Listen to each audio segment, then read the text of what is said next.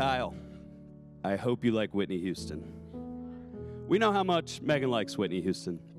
So me and the groomsmen got together and we decided, let's throw a little surprise. So if you could all direct your attention over here, ladies and gentlemen, with Whitney Houston.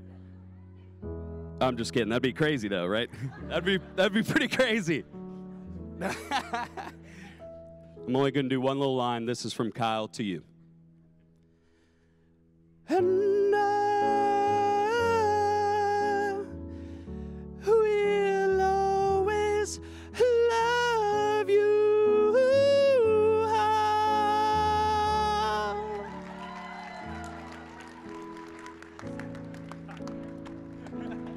I just think you guys really exemplify what it means to put out the love of God to others.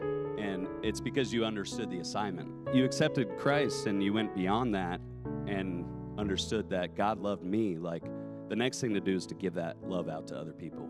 And I think you guys as a couple do that greatly together.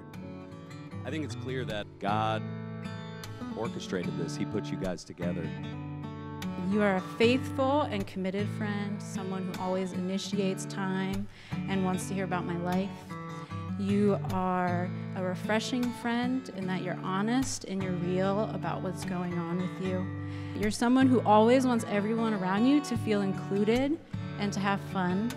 And you love to make memories and go on adventures. And you know, as an 80-year-old woman inside the body of a 25-year-old, I just really appreciate that in you.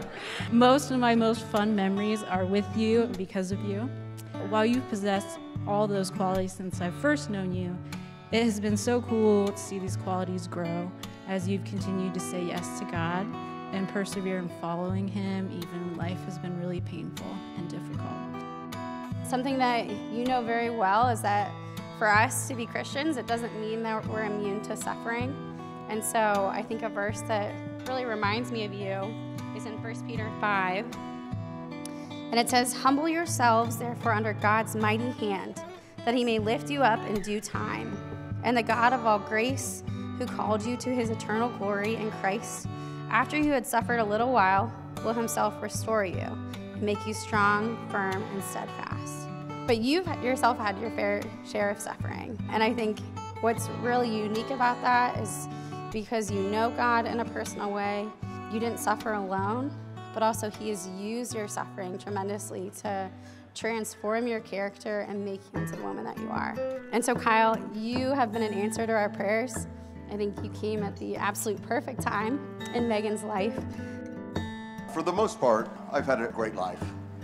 But the first time that I held my little girl in my arms was, my life changed from great to amazing.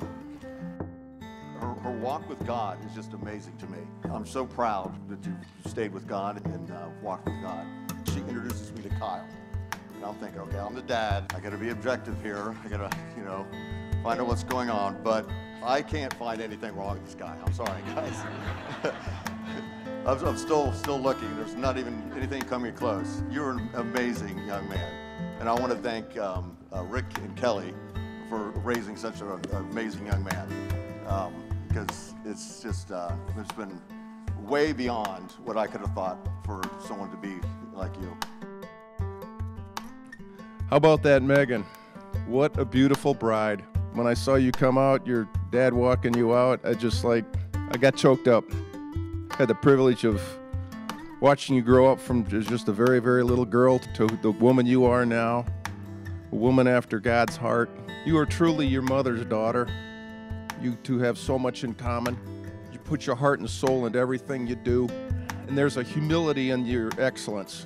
When you do things well, you don't need to toot your horn, and I'm just so proud of you for that. Your mom and I are just so proud of you. When Kyle came along, I just knew right away that he would be a good fit for you. He's just so even-keeled, even-tempered, and the way you adore him is just obvious. And I could not be happier for you. And Kyle, I could not be happier for you either. You are getting a woman who will love you wholeheartedly. I'm just so proud of the both of you. I promise to keep God first in my life, followed second by you. I promise to be faithful to you and to hold you and you alone as my standard of beauty. I promise to watch at least one musical a year with you, and maybe even 2 if I'm feeling generous.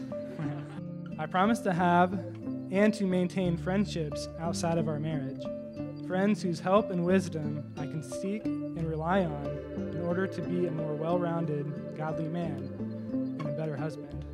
I promise to have children with you, God willing, and to be a loving and caring father towards our future children. I promise to remember that Whitney Houston's birthday is August 9th, and to celebrate it with you by listening to her music on that day. Finally, I promise to lead you, as your husband, towards unity between each other, growing in the knowledge of God, and continuing to center our relationship around God. Though I may not carry out all of these promises perfectly, it is by the grace of God that I can be faithful to the ways in which God has called me to love and serve you. I love you, Meghan. I love you extra most bestest with extra pepperonis on top.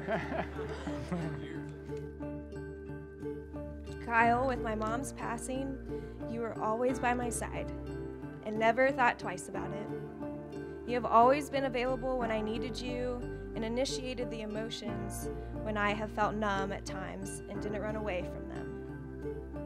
I can speak on behalf of my family and my mom that we are so grateful for you and so happy that you are the man I get to marry today.